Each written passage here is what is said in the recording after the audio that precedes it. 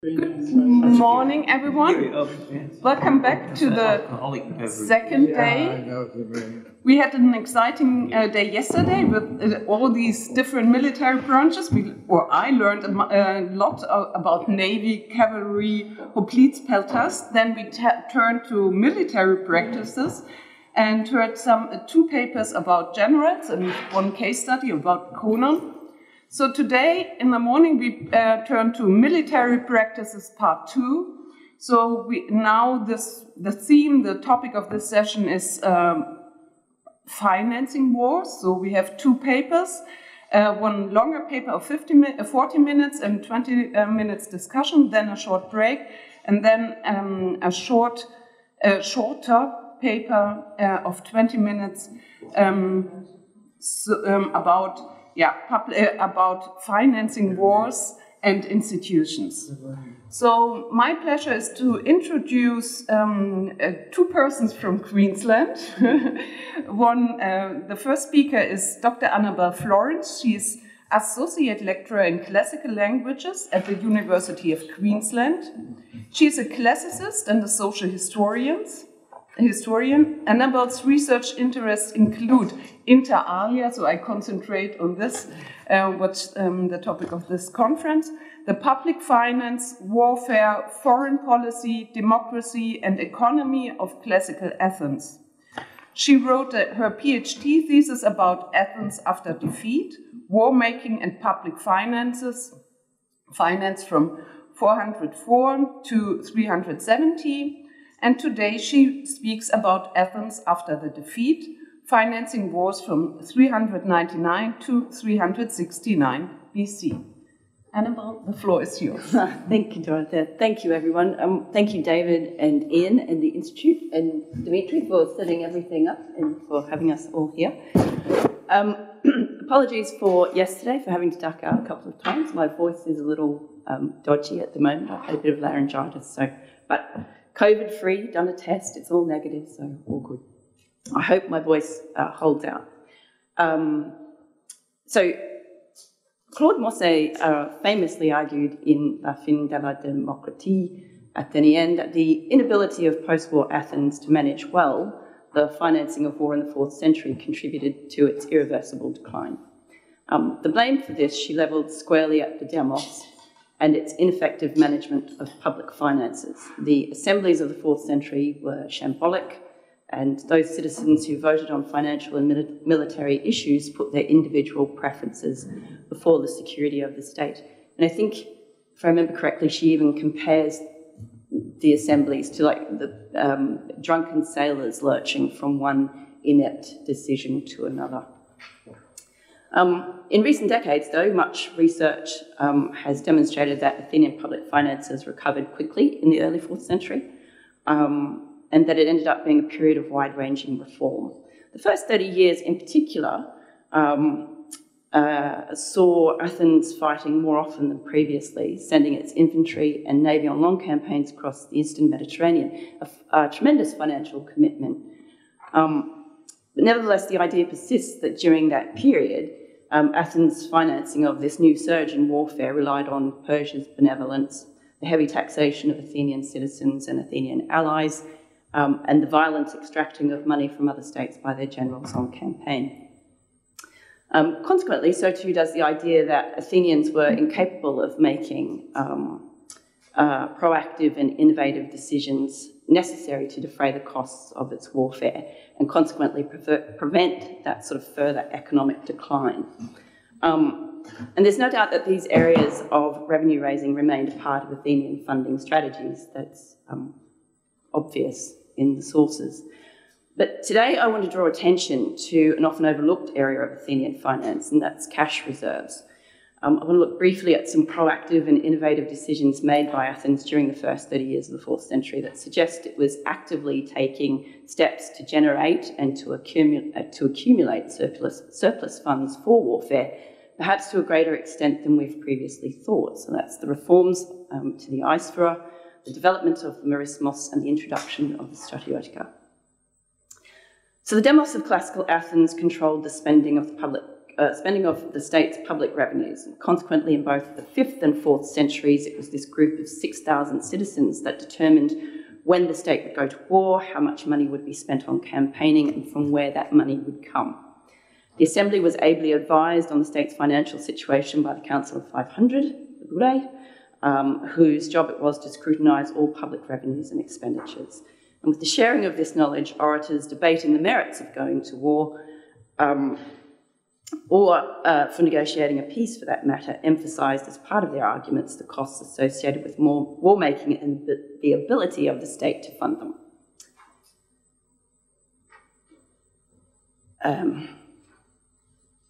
And as a result of that, the demos became reasonably astute at predicting with some degree of certainty Athens' ability to cope with the financial burden of warfare. The decisions made by the demos regarding the defence of Athens covered the capital, fixed and variable operating costs of its military activity.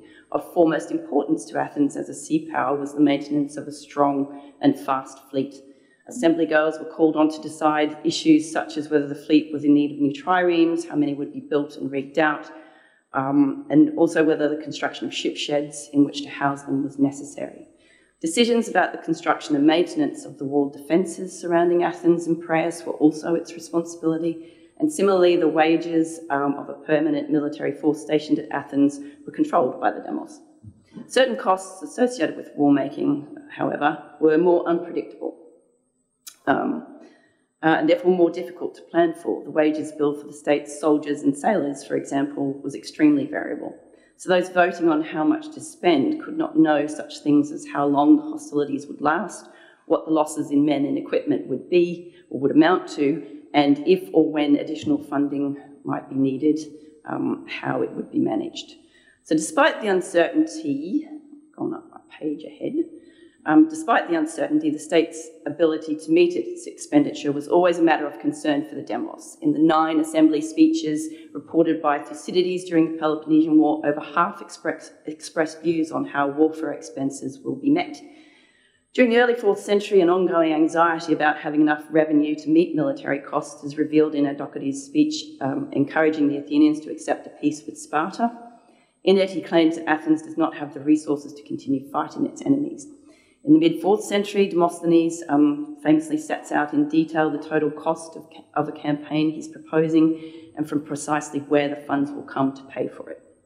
The people then constantly took measures to ensure that revenue continued to flow into the public purse, and they monitored their income streams closely.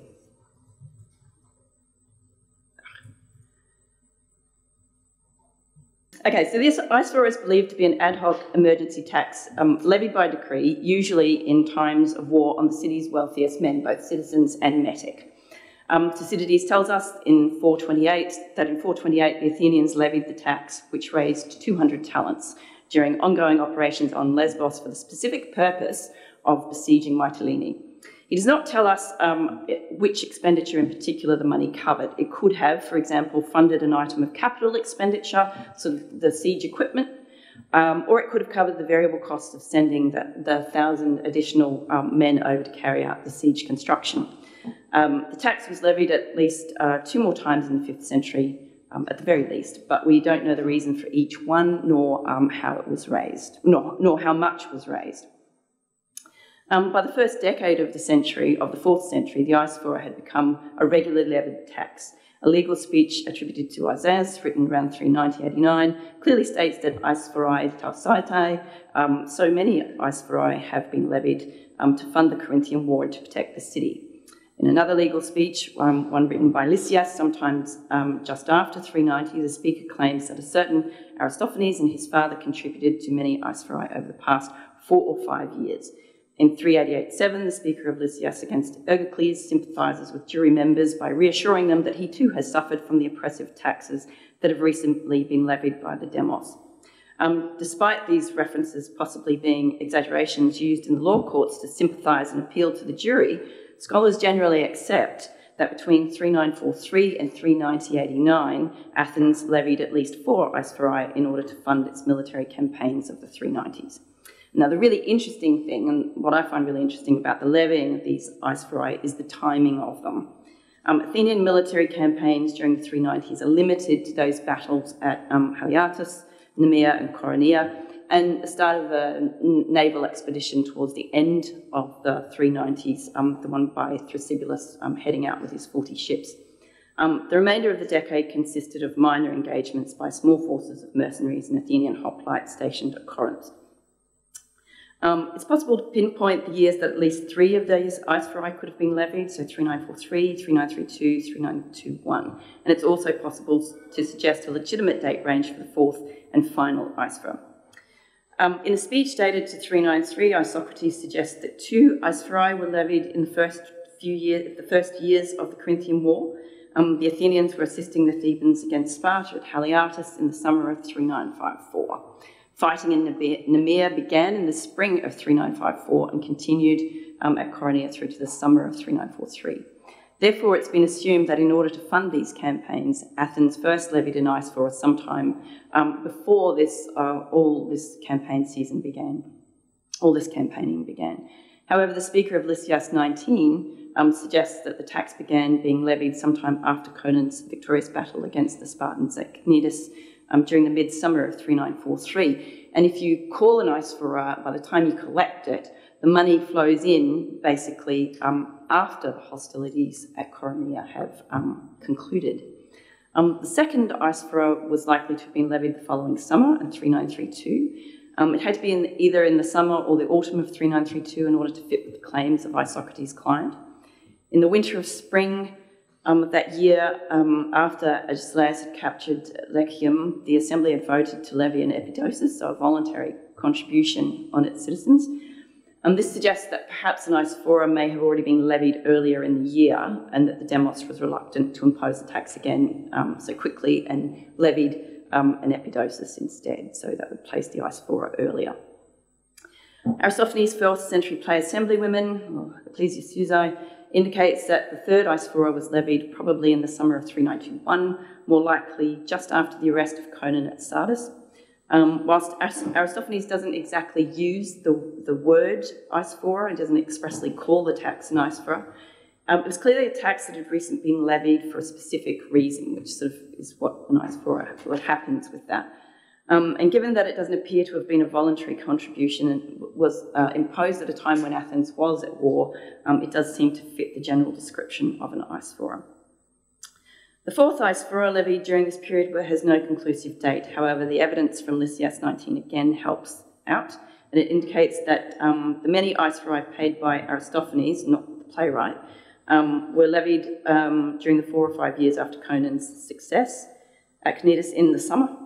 Aristophanes and his father Nicophemos were executed at some point after the ships that were sailing to Cyprus were captured by the Spartan general in the spring of 391-10. Consequently, for Aristophanes to have contributed to his last aisphora, it must have been levied before he was captured, so sometime during early 391, 390. Therefore, we can safe to say that, well, we can say with we can say that the demos may have levied an aisphora in 3943, 3932, 3921, 391, 90. Most scholars argue that the tax was levied at a minimum rate of 1% on the total taxable wealth of Athens. According to Polybius, the total taxable wealth during the 370s, which included all houses and other property throughout Attica, was valued at 5,750 talents.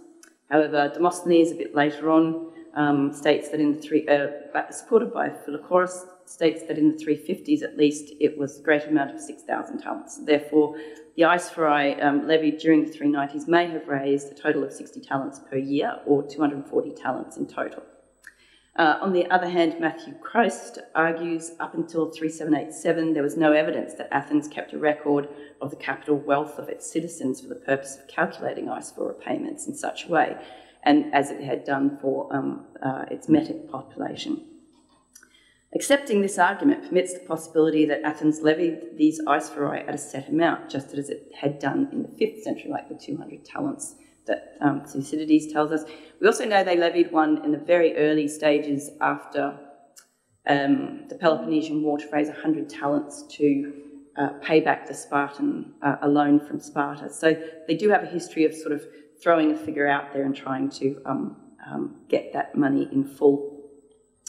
But given that it seems to be a consecutive levying of the tax, you've got to wonder whether they perhaps levied it at a lesser amount at this stage, perhaps 50 or 60 talents. So much of what I've presented here is speculative. The nature of the evidence presents any real accuracy in determining the specific dates for the levying of these aesophori or the expected revenues from them.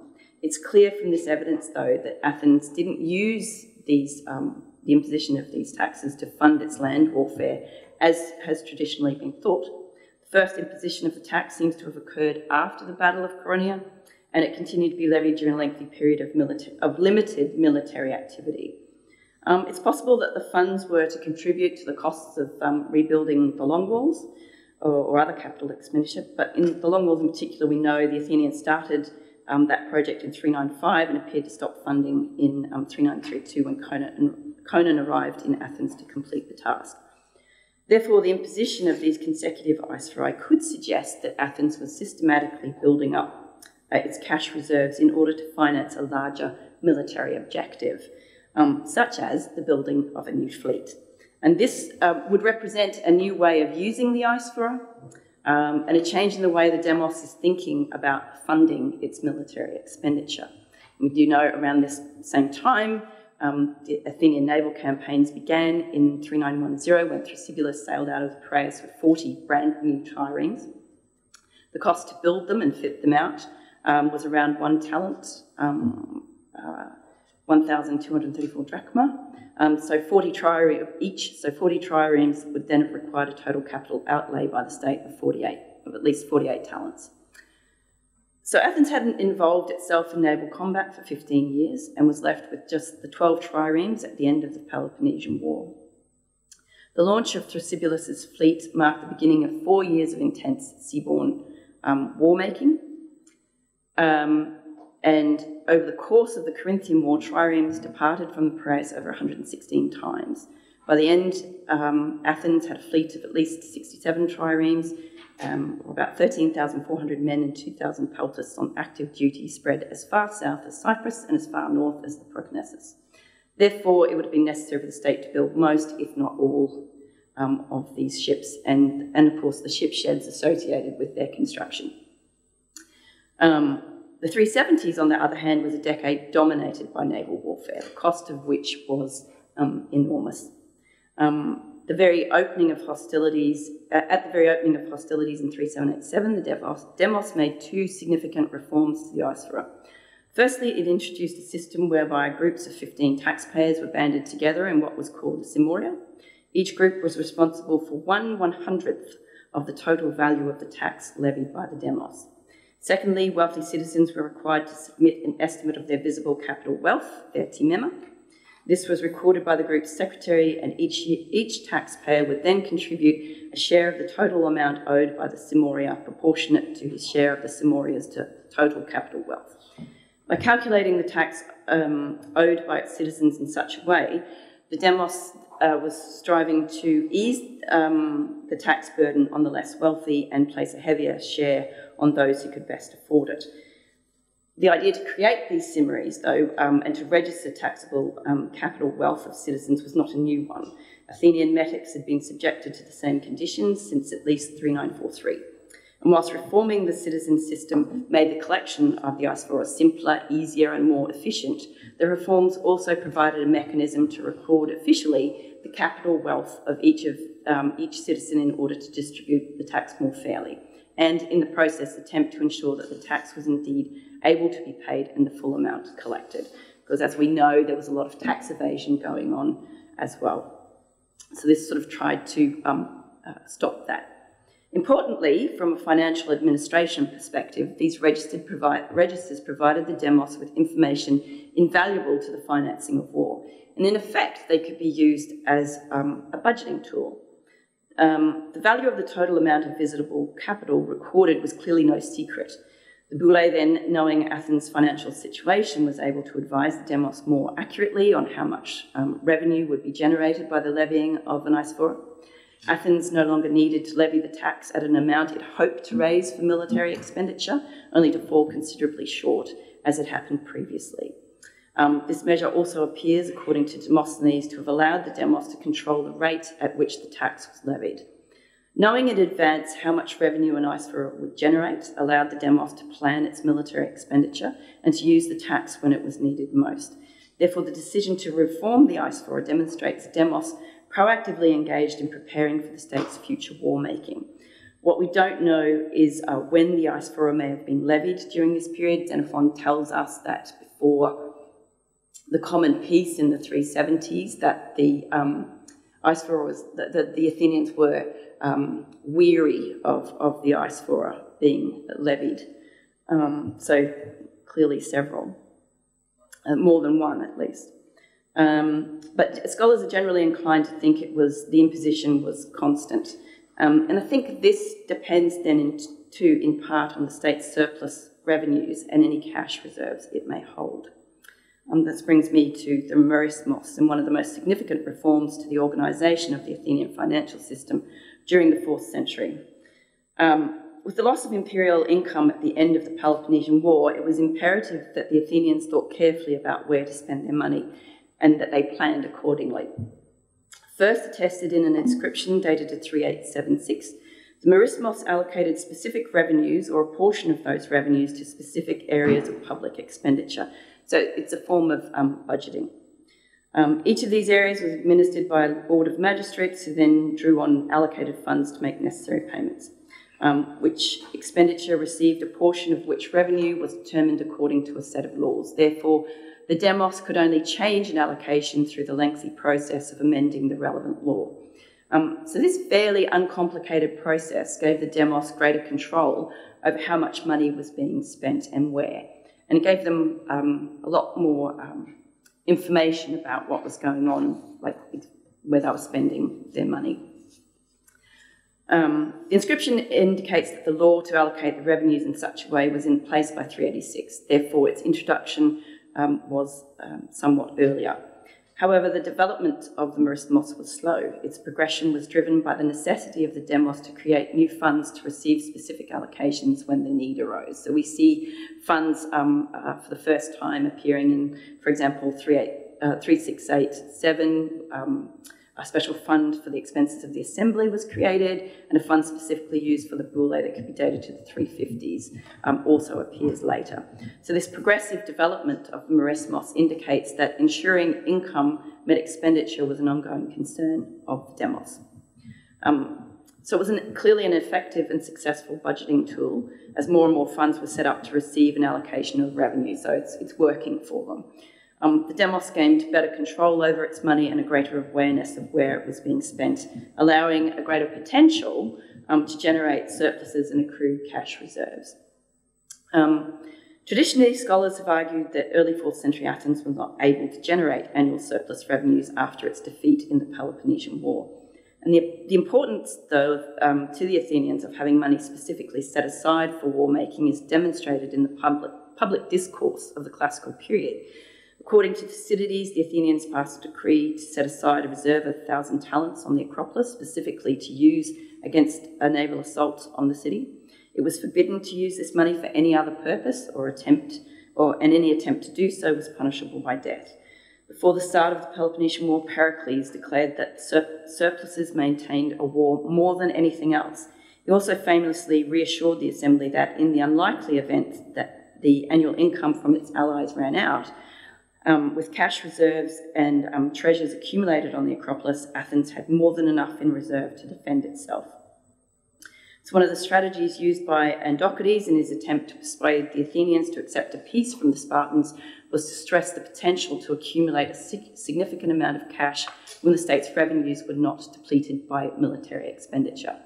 So during the 390s, as the decade progressed, the annual internal revenues of the state increased. For example, harbour tax revenue jumped 20% immediately after the restoration of the democracy. So this revenue would have continued to increase through the 390s as the importance of the Piraeus continued to grow as a centre for trade in the Aegean. At some point during the first decade of the 4th century, total annual revenues had increased sufficiently to fund the introduction of assembly pay and then to increased that to 3 obols per day at an annual cost of the state of 20 talents in 392. Therefore, Athens was clearly generating more revenue each year than was required to cover the regular annual fixed operating costs of the state. Heading into the 380s, Thrasybulus' reinstatement of the 10% tax on shipping from the Bosporus, originally imposed by Alcibiades in 410, and the imposition of a 5% import-export tax on Thasos and Clazomenae and some other areas, would have the potential to generate substantial revenues for Athens. Thucydides claims that the ekoste levied in the 5th century was expected to bring in greater revenue than the phoros.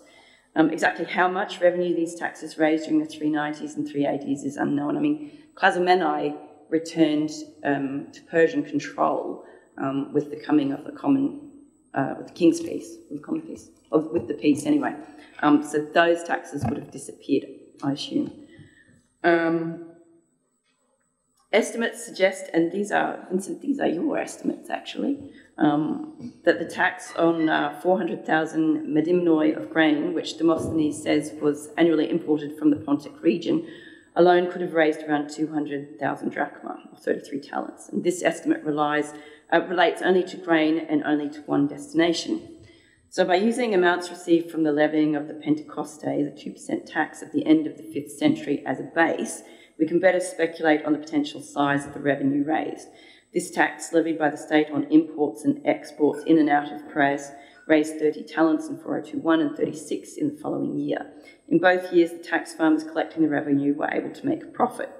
As cargoes were taxed coming into the harbour and going out, this suggests the total value of imported goods was 750 talents in 4021 and 900 talents in 401, 400.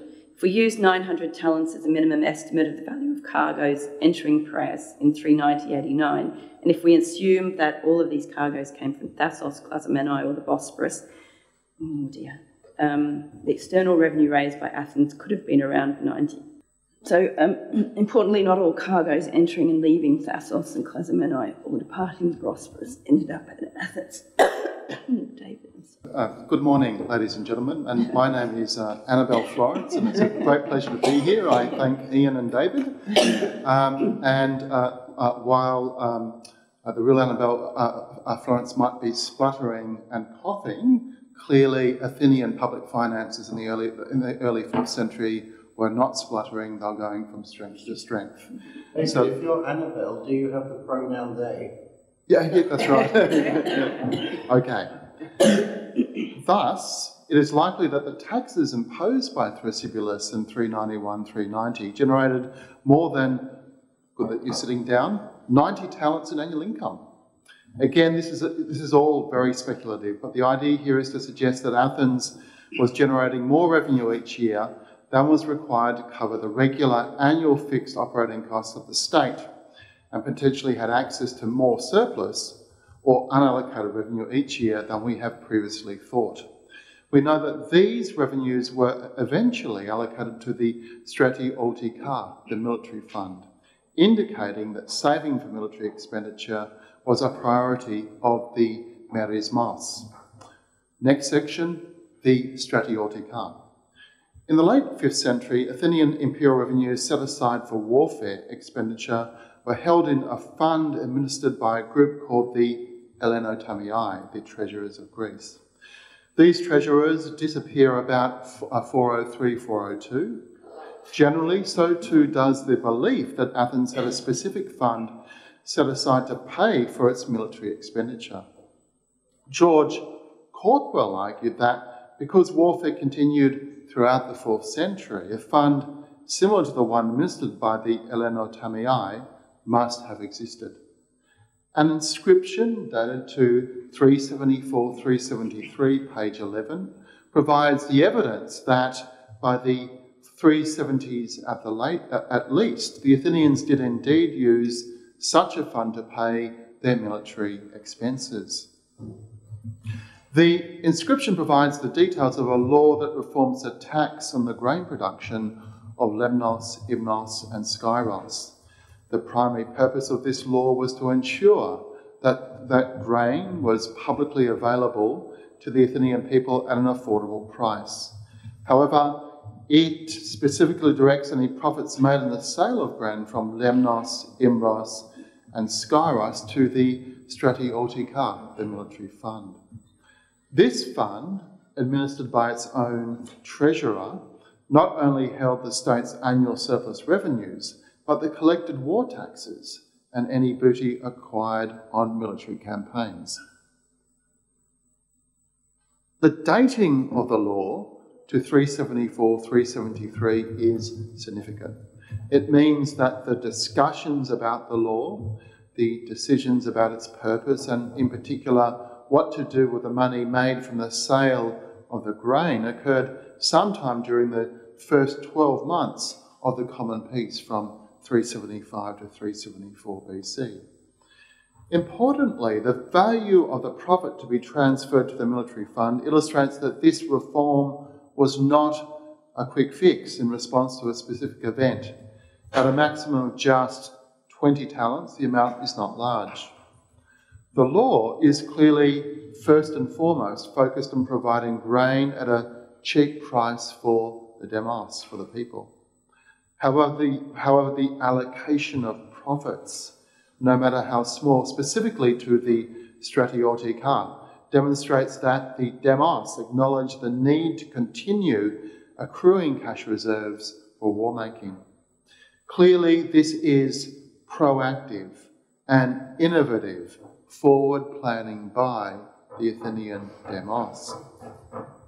But despite the date of the inscription being 374, 373, the creation of the Stratiotika itself was sometime before this, probably in the 390s, or even at the turn of the century.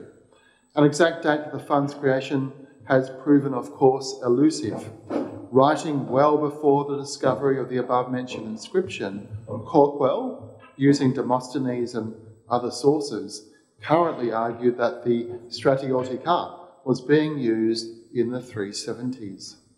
In a note to his discussion, Corkwell suggests that because Athens was at war in the first decade of the 4th century, the Athenians must, page 12, have placed money raised specifically for military purposes into a fund similar to that which the Helenotamii had administered. He then argued that whatever fund was used to hold these revenues in the 370s was therefore more than likely created in the 390s for this purpose. If we look back at the 390s and the timing of those eisphoroi, Athens was able to defray the costs of the battles of Haliartus, Nemea and Koroneia without levying the tax or calling for any extraordinary contributions. The cost of sending soldiers to these battles was around 210 talents in total. This suggests that the demos had access to surplus revenue. Once Athens had begun accruing surplus revenues and then levying eisphoroi during these periods of little military action, it would have been essential for record-keeping purposes that a fund to which to allocate the fund, this money, were created. Even more so in the 380s. This decade, although it began with a period of naval warfare, saw trade in the Piraeus boom, while Greece enjoyed 9 years of peace. The potential for the accumulation of unallocated funds in the Stratiotika during this period is considerable. Athenians were well aware of the positive effects of peacetime on the state's economy and had a history of using these periods to accrue funding for future warfare. There is no reason for the early 4th century to have been any different. This means that Athens could have started the decade of the 370s using its own revenue to pay for its military expenditure. The implications of Athens having access to cash reserves is really significant. It brings into question much of the accepted thinking about military finance in the early 4th century? Did the accrual of cash reserves influence the rejection of Andronicus' peace plan? Is the role of Persia and Athenian military finance less than we thought?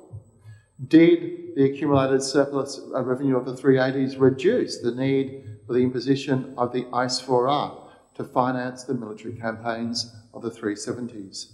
Or indeed, the necessity for its generals to raise revenue on campaign through violent means?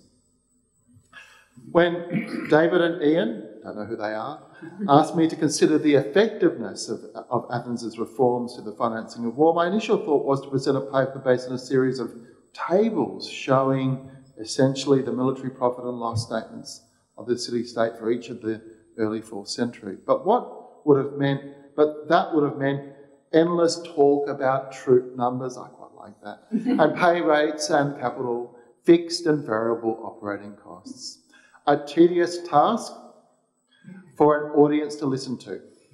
My aim then was to draw attention to the potential impact of surplus revenues on the financing of war through the proactive and innovative decisions made by the people of Athens, the reforms to the Aisphora, the introduction of the merismos, and the creation of the stratiotica. These were new ideas put in place to replicate a key feature of military finance from the 5th century, cash reserves. Thank you for your attention.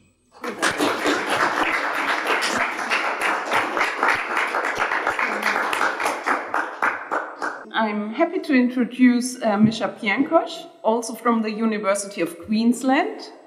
He's now writing a PhD thesis about Archaic Athens at war with David Pritchard as his supervisor. His research focuses on the development of archaic institutions and Athens' success in war during the 6th century. Today he speaks about naukraroi and naukrarii, the purpose of one of the oldest Athenian institutions. Misha, the floor is yours. Thank you, Dorothea. Before I start, I would also like to thank David and Ian for inviting me. Unlike the other speakers, I will not be speaking about 4th century Athens or Claude Mossé. I will be talking about the 6th century Athenian institution. So, Herodotus mentions that during Cheiron's conspiracy, the issue was taken care of by the naukraroi, but it's unclear whom these people exactly are. And over time, what I would like to call an orthodox view has established. This orthodox view was first proposed by August Buck in 1817 and has over time become the dominant view. So scholars who still argue for this position today, for instance, are Stephen Lambert, Thomas Figueroa and Hans van Wees, among others. So what the proponents of this view argue is that the naukraroi provided ships, were military commanders and local administrators all at once in the 6th century. This is based on a cherry-picking of two sources, namely Julius Pollux and an entry in the Lexica Segeriana. Of course, this institution existed, well, its heyday was during the 6th century BC, and if you look at the dates of these sources, well, the first thing that you should notice is that these are very late sources to start with.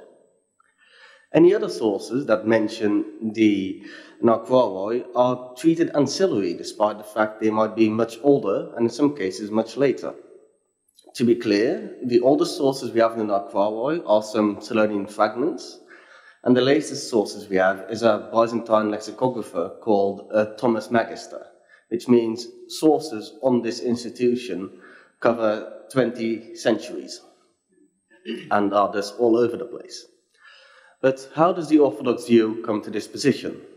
Well, they have four main arguments.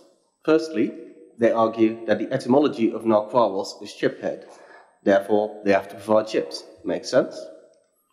They argue that further naval obligations are derived from Pollux, who argues that the naukrarii, that's the territorial entity which the naukraroi administer, had to provide ships. Then we have the entry of the Lexica Segeriana, who says that the naukraroi are providers and commanders of ships. Then we have a fragment of Claude Mossé, who's 4th century BC, who compares Macquarie to Simorii, about which Annabelle also briefly spoke. And of course, in the 6th century, Athens starts to expand a lot into the northern Aegean. Athens does have some naval capacity. Military obligations of this institute are once again derived from Pollux and the Lexica Sigariana. Pollux notes that the Macquarie have to provide horses, and the Lexica states that they are directly subordinate to the polemarch. And of course, there's Herodotus, who notes that the Macquarie are in charge during Cylon's coup. And lastly, this institute is also tasked with the collection of aisphora. Lastly, administrative obligations are derived once again from Pollux and the Athenian Politeia, whom both argue that these are subdivisions of the pre-Cleisphenic Trichyes. Lastly, we have Androtion, who supports this idea by noting that the Macquaric fund is used for sacred embassies. So mix this all together, and you'll have a local official that at the same time provides ships, has a leading position in the army, and is a local administrator at once. However, this of course has received its fair share of criticism over time. Firstly, the etymology has been disputed. Secondly, the earliest sources described the Macquarie only as local administrators. Thirdly, the role of the Macquarie during Cylon's coup is dependent on the interpretation of the verb nemo. But it also gets a bit more interesting because adherents of the orthodox view, they have not really engaged a lot with these criticisms. At best, they've noted them, but there has been little engagement with it. Before I continue, I would also like to point out that one of these main revisionists is among us in this room, namely Vincent Gabrielson, who has received a second shout-out today already for his outstanding work. So, in this presentation, I will be revisiting these critiques. I'll first discuss the etymology, then the military obligations. Thirdly, I will provide a chronological overview of the sources to show not only that the sources that mention these naval obligations are late, but also that they are very few. Lastly, I will discuss these sources which focus on these naval obligations and show that these are not consistent. So, starting with the etymology, adherents of the Orthodox view argue that naukleros is an archaic form of the word naukleros, which is a ship owner. They argue that the prefix nau is derived from nous, and kleros is the archaic form of the word head, hence a ship head.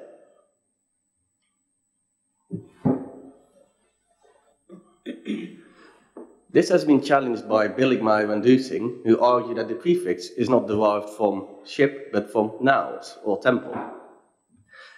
They argue that this prefix has a Mycenaean origin, and as such, the Macquarie are temple heads. Both these positions, these interpretations have been criticized. Firstly, when we turn to the temple heads, the prefix now has multiple uses in Mycenaean Greek. So it's quite difficult to pinpoint it. In fact, the prefix is also used for naval-related issues in Mycenaean Greek as well.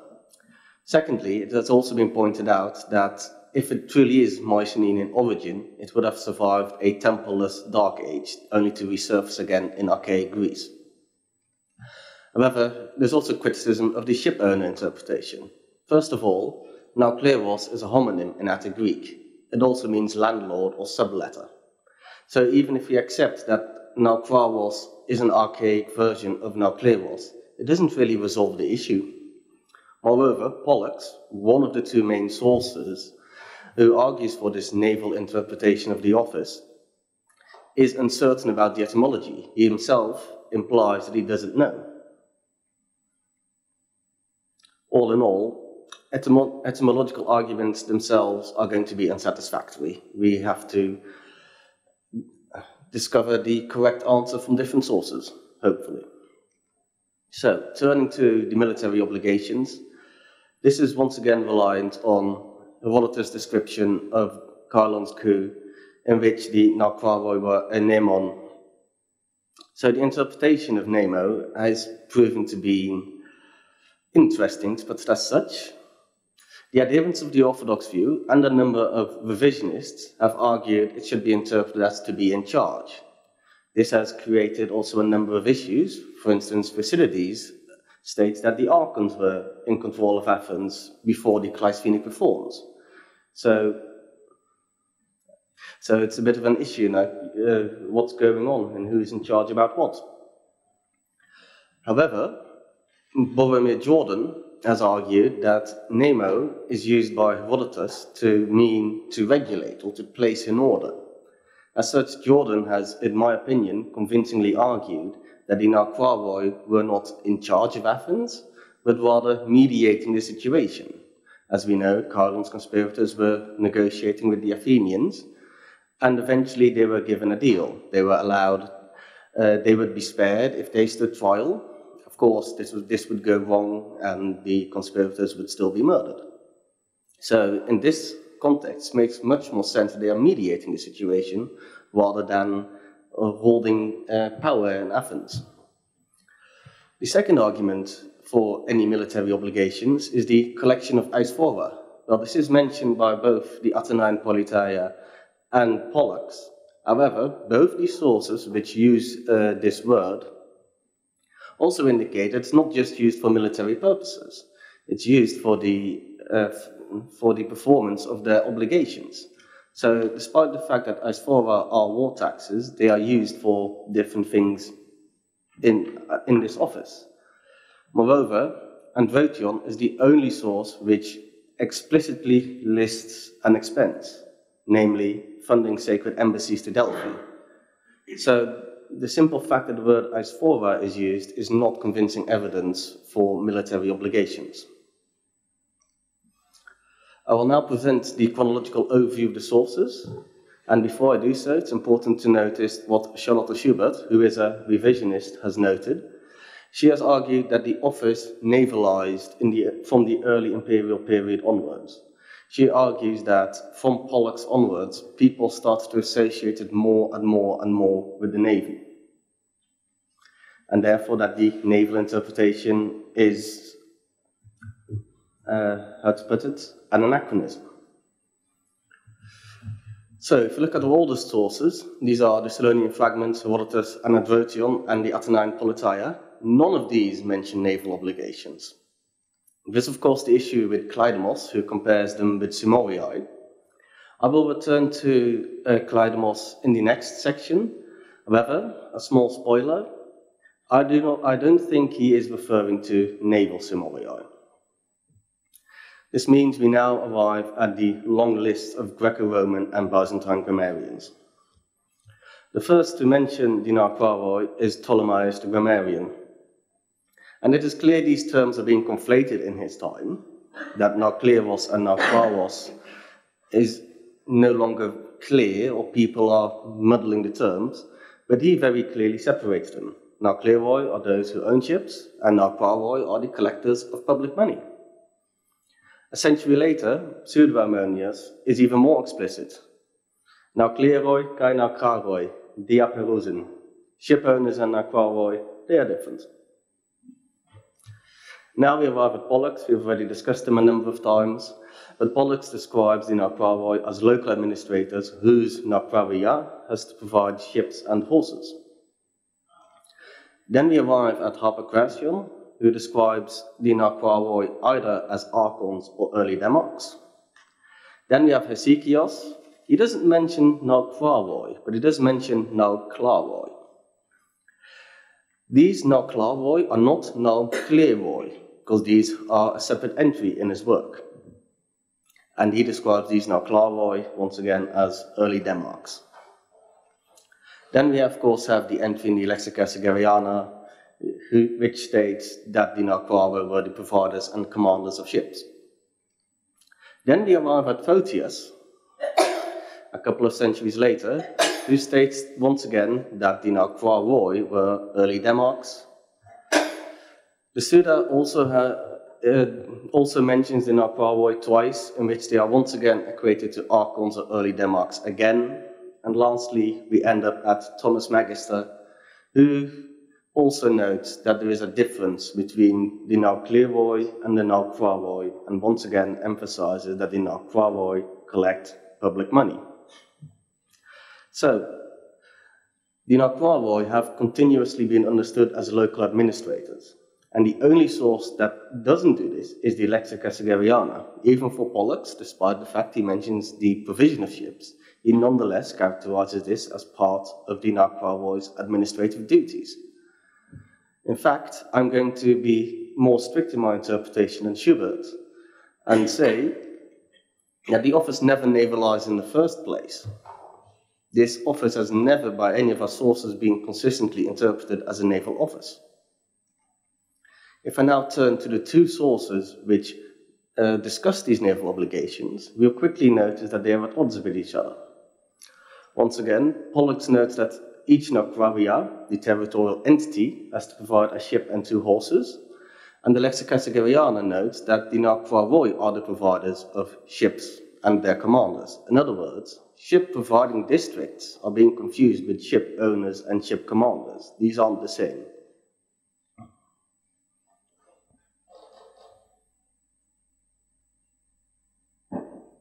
Moreover, the Lexica Segeriana is not necessarily a very reliable source.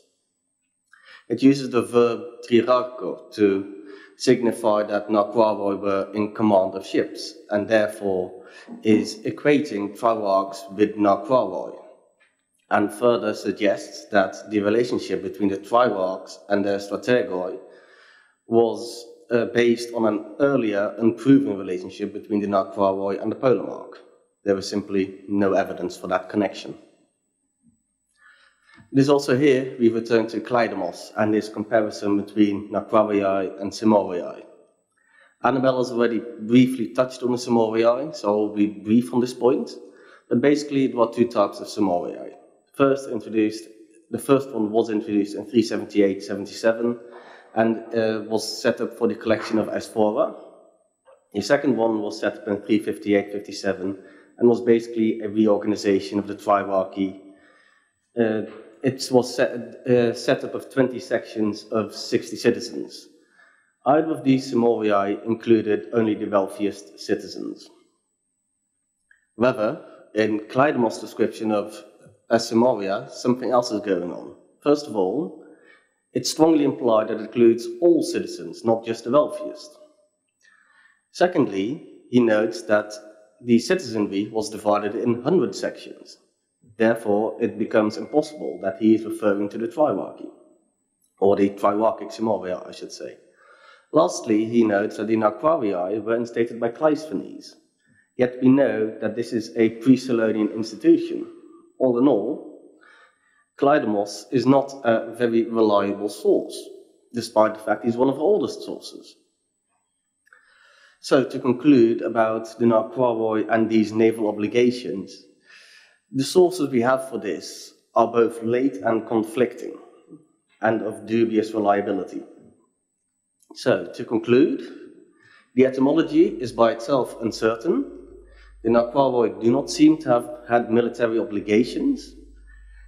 A naval interpretation of the Nauquaroi among our sources has never been dominant. We only have 2 late conflicting sources for this. And this leads me to the conclusion that any naval obligations of the Nauquaroi are a modern scholarly convention, and that the revisionist critiques are valid. The Nauquaroi were local administrators. Thank you for listening. Are there any questions?